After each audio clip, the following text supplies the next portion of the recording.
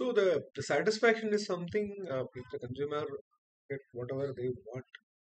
But if they see actually any benefits in that particular aspects, what they look from that particular product. For example, take an example of a phone.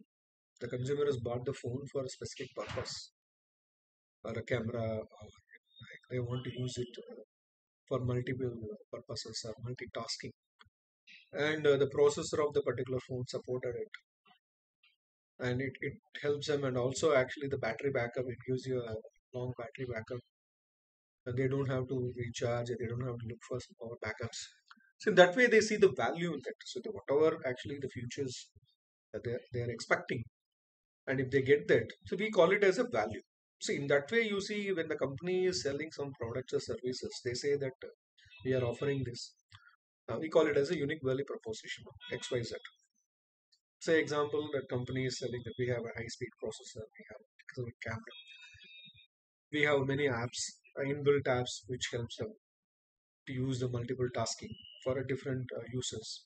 Like people use phones for a different purposes. You all like for a personal use, then professional use, and other one is a social use. So if that particular aspect has been like offered, and the consumers actually they could see the benefit in that, so that is where it has become a value. So the USP, unique selling proposition, is taking a like the shape into unique value proposition. That means the offerings of the company, which is matching the expectations of consumer, we call it as unique value proposition. So that is where the consumer actually just graduating from satisfaction to the happiness, because when they are using that particular product, like day in day out, and they are getting the value every day, we call it as a happiness. So the consumer actually from satisfaction to happiness. So that is where they become a brand ambassadors of the particular product or something. They're trying to tell their friends, and like motivate them to buy the book, because they are getting the benefit, because they want their peer group also to get the benefit. At the same time, when we are talking about the customer delight, so the delight is something which is a next level of when the customer gets any surprise offers from the company. Say example, when you are going to a restaurant, regular restaurant, for like you're eating out with your family, and one day actually after you finish eating, when you ask for a check, the manager says, "Sir, it's on us." So you'll be really surprised. So they might have actually like spend like 3,000 on that. But the kind of surprise and delight they created in your, that is actually like invaluable. And you definitely you talk about this among your friends, relatives, peer groups. So you see that when the particular restaurant actually if they delight like 5 6 customers on a particular day, and they would have spent like 10 15,000 rupees. But the kind of actually the word of mouth, and the kind of the upliftment of your brand image, which is very high. So that is where and those 10 like 6 7 customers, they will go and talk about friends and relatives, and there is no actually end to it, because it's a kind of like cluster, where there is no like the formal way they like communicate this message. And it's so informal, and it reaches like many people. And in this say example, like it reaches like 100 300 people.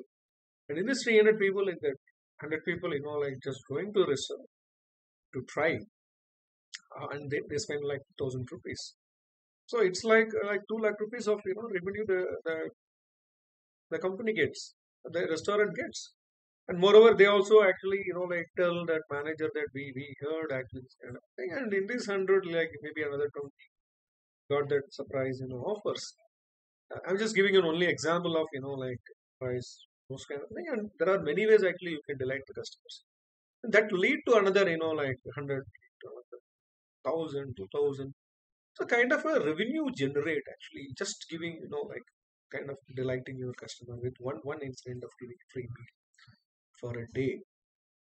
And you actually save a lot of money on this brand image, because I think you will be spending a lot of money on this advertisement. So this is what we call the customer delight. So the company is having many ways of actually delighting the customer. Suppose if I'm buying something, some product, and when I receive it, actually I got some add-on products as a surprise.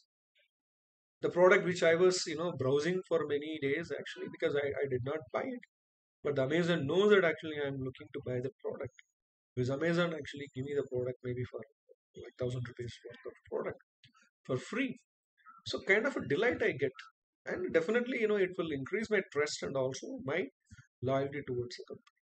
So likewise, the customer delight is something which is very important actually when the company is trying to delight the customers, that brings a lot of value to them. And ecstasy is something that actually highest level of happiness or highest level of delight. When the company is continuously delighting the customers, a single customer or a group of customers, that is what we call the customer ecstasy, which lead to the customer is becoming a evangelist. The evangelist is the highest actually the stage, the statue that the customer achieve. They support the customer, a particular company, and they become a fan of the company, and they become a brand ambassador. So those kind of things.